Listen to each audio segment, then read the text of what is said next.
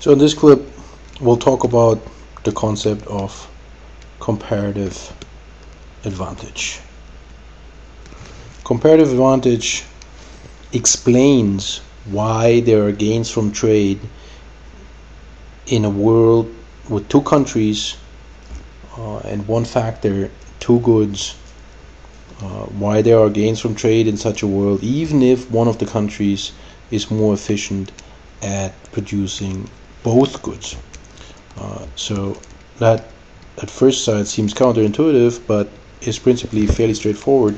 We'll try to set out this, the argument here. So we have two countries, both one factor, just labor, and two goods, which we'll call guns and butter. Now the labor constraint LG plus LB equal to L, so we'll have a full employment assumption here, that all the resources available are used up either in producing guns or producing butter, and we have together, so the labor constraint together with a linear technology, namely A equal to L over Q or L equal to AQ, gives us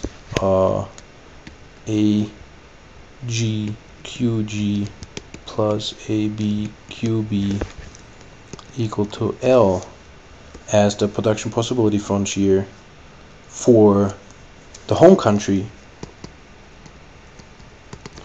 So we'll call the one country home, and then we'll have a second country that has an analog production possibility frontier, AG star QG star plus AB star QB star equal to L star for the foreign country.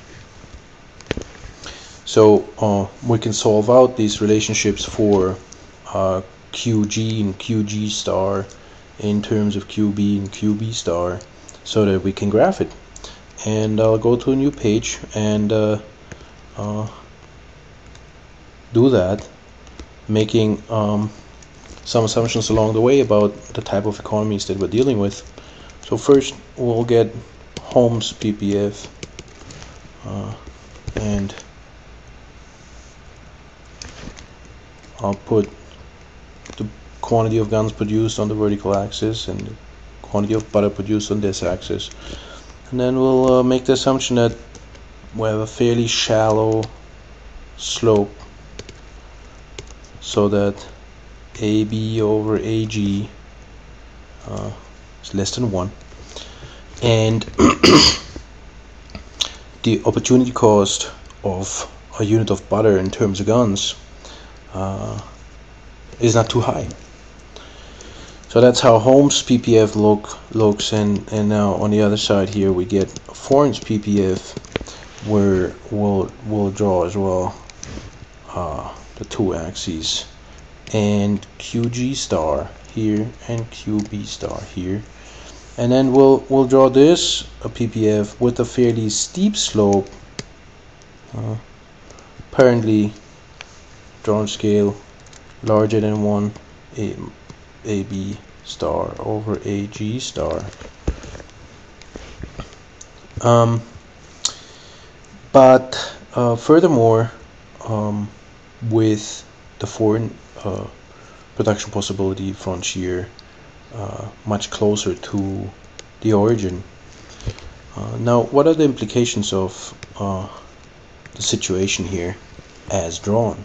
So if the home country were to put all its resources towards producing guns, and the foreign country were to do the same, the home country would outperform the foreign country. Fairly clear. Similarly, though, if the home country were to put all its resources to produce butter, and the foreign country were to do the same, the home country would outperform the foreign country. So what does that mean? That means that home has apparently an absolute advantage in both sectors. the question that arises then is, who has the comparative advantage, and how can there be gains from trade if the home country is better at both? So let me just write that down here. Comparative advantage. Which country has a comparative advantage in which sector? That's a question. We'll try to answer that, and to do so I'll flip to a new page, and we'll consider the labor input requirements in a little more detail. So there are a couple ways to look at this. First, let's consider again the idea of absolute advantage. In terms of the labor input requirements, that just means that AG is less than AB. Of course, AG star, and AB is less than AB star. So the home country is better, is more efficient. It needs less labor to produce both goods. Now, for comparative advantage, we need to consider the relative position of the two countries. As the name says, absolute versus relative. So there are a couple different ways to do that. First, let's compare the slopes of the production possibility frontier. So let's compare, that's not what I wanted. I want to flip back to the previous page. So let's compare these two ratios. AB over AG, the slope of home's production possibility frontier, and AB star over AG star, the slope of foreign's PPF. Now, strictly speaking, I'm comparing the absolute value of these slopes, but that's fine. So we get AB over AG smaller, it's flatter than AB star over AG star. What does it mean? Just read the line from left to right. Well, it means that we have lower relative labor input requirements in the home country at home. In butter production, lower relative labor input requirements. It means as well, if you read it from right to left, it means that we have higher opportunity cost in the foreign country in butter. So you see where we're going with this. We've denoted, I'm going to go flip back to the previous page again. The slope indicates the opportunity cost of a unit, a barrel of butter in terms of guns. That ratio is higher in the foreign country. So the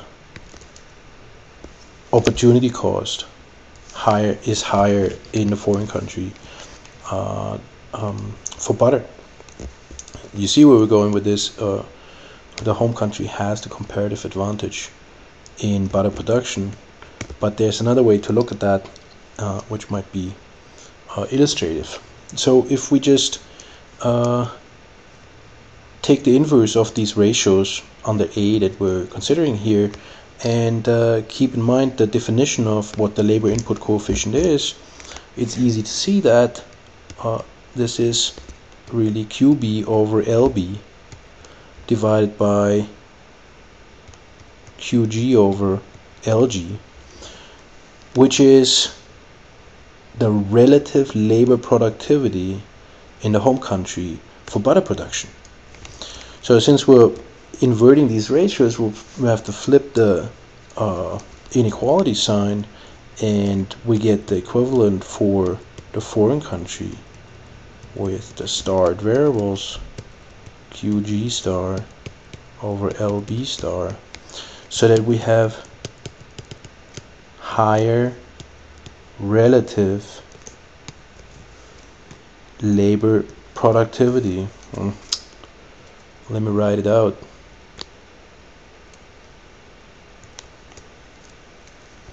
Higher relative labor productivity at home in butter. So all of this together makes it quite clear. I'm going to zoom out a little bit here.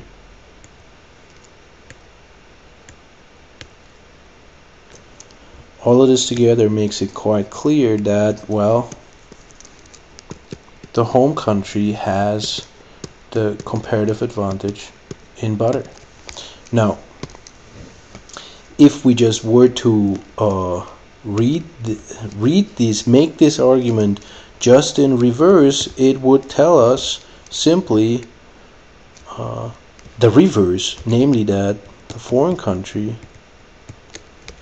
has the comparative advantage in guns. Go through that exercise.